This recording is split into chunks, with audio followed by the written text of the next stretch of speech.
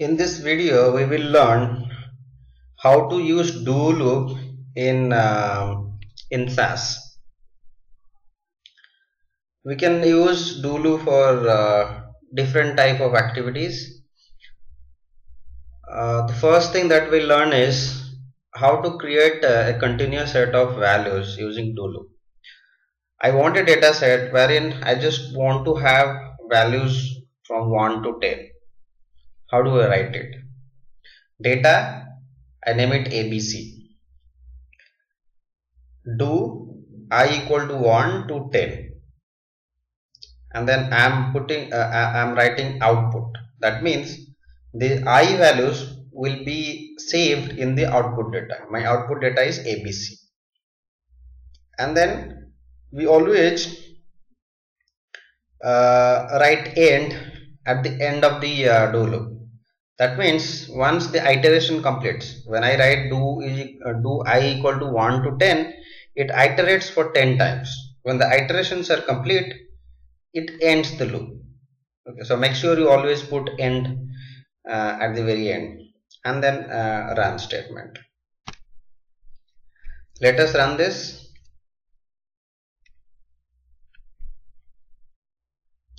Go to Explorer and see what is there in data ABC. As you can see, there is one column I, and there are values ranging from 1 to 10.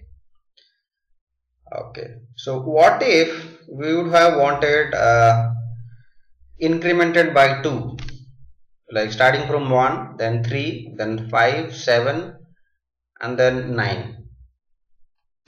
You just add this by statement by 2.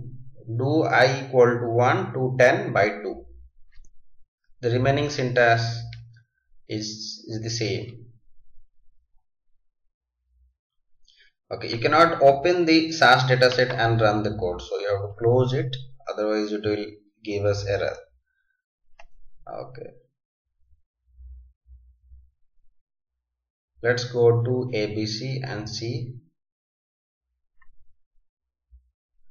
You can see we have values incremented by 2, 1, 3, 5, 7, 9. So we can increment the series by any value. So that's where we use the do loop. We also use do loop for writing multiple statements. I'm using a parent data students here. Let me show you how students look like. It has 29 values, 4 variables are there: admit, GRE, GPA, and brand. This data is on student admission data. So what I want is that based on certain condition, I want to write a number of statements, number of SAS statements.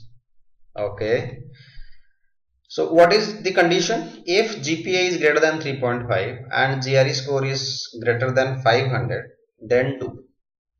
If this condition is satisfied for a particular row, every row is for a particular student, right, in our data set. So if GPA is greater than 3.5 and GRE is greater than 500, then do. So within do, we have a bunch of statements. Admit, we already have a column named as admit equal to 1. Okay, and then fee, we are creating a new variable fee, $500. We are creating another variable named as status, admitted. Let us run this.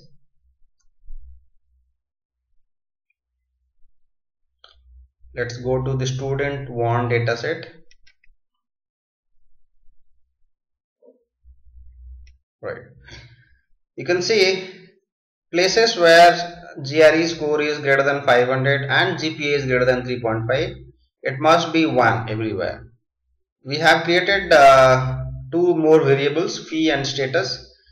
So wherever the condition is satisfied, you can see there is a value in the fee and status column, and wherever it's not satisfied, you can see the blank places, right? So basically, when we need to create a lot of new variables, and we want multiple statements to be executed based on a condition, we use the do statement. The third use of do is along with the while condition. Here I want to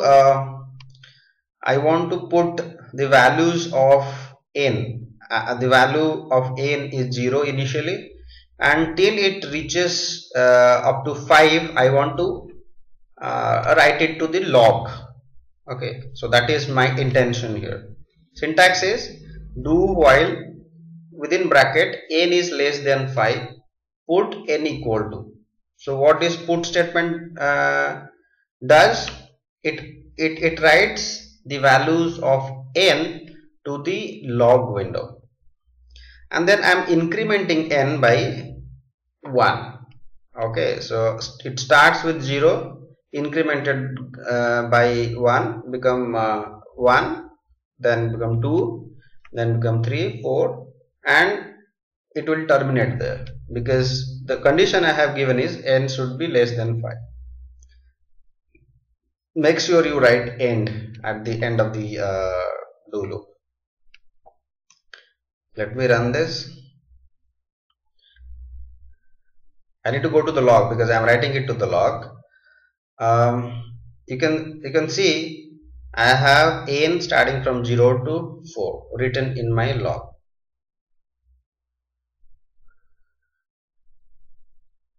The last use of do statement is along with the leave statement. Okay, sometimes what we want is, we want to leave the loop when we reach a particular condition. Now I am using multiple loops here. There are two do loops here, outer do loop and then inner do loop. The condition in which the I am restricting, or I am asking it to leave the internal the inner loop is when j equal to 7, then it will leave the loop. Okay, and then I am writing I and j to my log, similar to what I had done in the last case. There are two do loops, so you can write two do loops as well. So how does it run? It starts with I equal to 1 and then goes inside and starts from j equal to 1 and then performs the next steps, become j is equal to 2, perform the next step, j is equal to 3, and so on till the terminate condition. Then it returns to the outer loop. It becomes I equal to 2. Then again from 1 to the terminating condition, it will terminate at 7.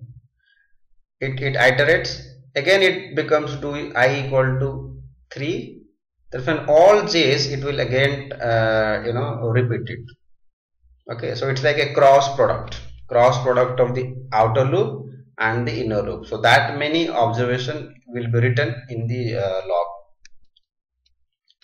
Of course, you can do any kind of operation. I am writing the values of i's and j in the log. So you might be wondering, when do we need it? Because we might as well put it as 7, right? Why just leave the loop at j equal to 7? We might as well, instead of this 10, we can put it as 7, right? Well, for the illustration purpose, I have given here. Sometime what happens is that you might be having there are chances that you might encounter some mathematical problems like divided by 0 case. So it's always good to, because it will go into an infinite loop if you don't put a terminating condition. So when if you ask the loop to stop whenever you reach the denominator equal to 0, that will automatically leave the loop and terminate the terminate the loop.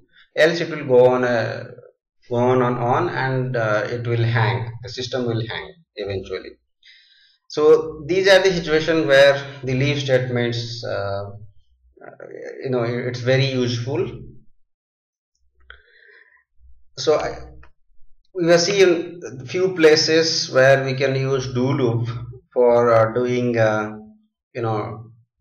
for working with the data. Of course, we can explore. There are many things related to do loop, and we can always explore more and more.